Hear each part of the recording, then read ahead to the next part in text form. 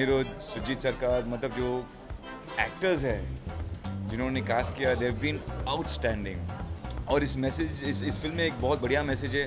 मुझे लगता है जितने सारे मैन हैं इस देश में, वो सब इस पिक्चर को देखनी है, ज़रूर देखनी है, because it's a great message. जी बिल्कुल।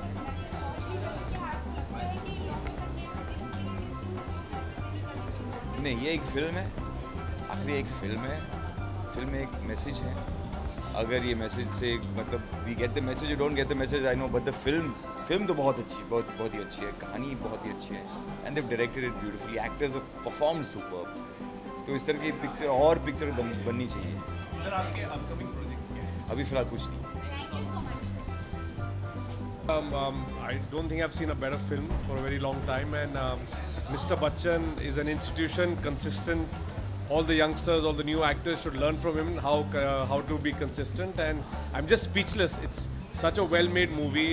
It's got a message, and I think the whole country, the whole world, everybody should go see this film. Thank you.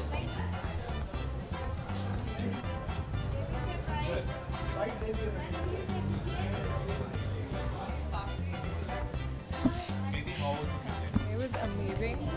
It's such a real film and it's so relevant, and I come from Delhi, so actually it's a huge issue there kya, I think everywhere in India, and it says a lot of things that a lot of girls actually have been questioning and have been saying.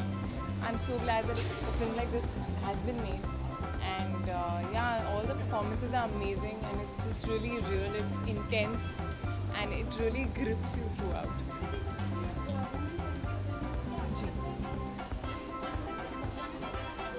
I hope पहुँचे यार, because बहुत important चीज़ें बोल रही है ये film. ऐसी बहुत सारी चीज़ें हैं जो इंडिया में ऐसे काफ़ी लोग अज्यूम कर लेते हैं। I mean I would not want to से much because you should watch the film, but या everybody should watch the film, from like teenage girls to all the main, women, everyone. I think it's very very relevant. Shooting हो चुकी है actually, बस patchwork थोड़ा बहुत बचा है, 1-2 गाने बचे हैं, तो वो बड़ी की बर्फी, एंड या very excited about that. I will be starting the shoot soon, in fact अक्टूबर में हम चालू करेंगे शूट, एंड लखनऊ में शूट होगा। सो बहुत एक्साइटेड हूँ अश्विनी के साथ काम करने के लिए। She was super director. I loved नीलबटे सन्नाटा, and of course Ayushmann and Rajkumar Rao, so everybody is like really really talented. Story बहुत अच्छी है, मेरा कैरेक्टर बहुत अच्छा है, और सबसे अच्छा मुझे टाइटल लगा था एक्चुअली बरेली की barfi. So it's a very sweet different kind of a story, and I'm really looking forward. If we talk about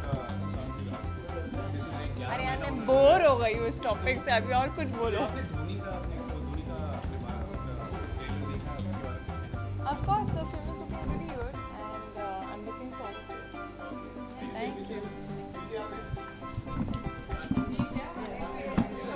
किस तरह बर्ताव करें, किस तरह सोचें, क्योंकि हम जितना भी कहें कि हमने पढ़ाई, हम आगे बढ़ गए हैं, हम पढ़ लिख गए हैं, हमारा ग्लोबल व्यू है ज़िंदगी में, मगर नहीं, हम बहुत सारी चीज़ों में हम बहुत नैरो सोचते हैं, बहुत कंजर्वेटिव नहीं कहूँगी, मगर हमारी सोच एक्चुअली फिर भी इतनी ब्रॉड नहीं है। बहुत सही चीज़ें इस फिल्म में बाहर आती हैं कि भाई आप सिर्फ लड़की की ड्रेस देखकर उसके कैरेक्टर का अंदाज़ नहीं लगा सकते, और क्योंकि लड़कियां बाहर जाती हैं, हंसती हैं, बोलती हैं या एंजॉय करती हैं, इसका ये मतलब नहीं है कि वो अच्छी लड़कियां नहीं हैं। तो ये बहुत सुंदर तरीके से फिल्म जी। अरे वो डर तो है नहीं वो या बट इट्स इंस्पायर्ड होगी या उसकी थोड़ी बहुत मिलती जुलती है, but it's not done. I think ऐसी फिल्मों का रीमेक नहीं बनता, उनसे इंस्पायर हो जाते हैं लोग। Thank you.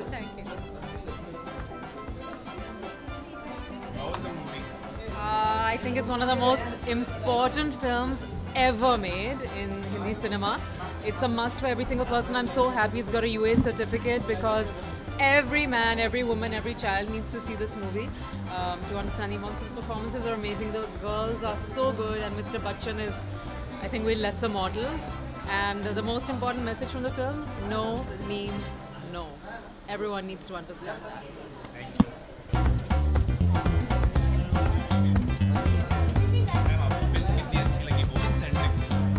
यार ये विमेन सेंट्रिक फिल्म बिल्कुल भी नहीं है. It's one of the best films of the year. Please आप लोग हमेशा फिल्मों को थोड़ा वो कर लेते हैं ये बोल के विमेन सेंट्रिक फिल्म है. I think this is according to me one of the best films of the year. And मेरे पैदा होने से पहले mister Bachchan was mister Bachchan. अब भी वो मिस्टर बच्चन +1 है. He is amazing in the film. उन्होंने क्या काम किया है, माइंड ब्लोइंग.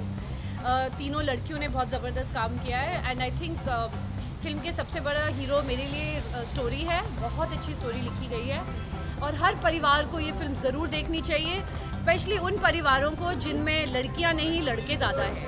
आपको क्या लगता है ये फिल्म समाज पर छाप छोड़ पाएगी? यार क्या सवाल पूछ रहे हैं आप मेरे से. अब समाज पे छाप छोड़ जाएगी.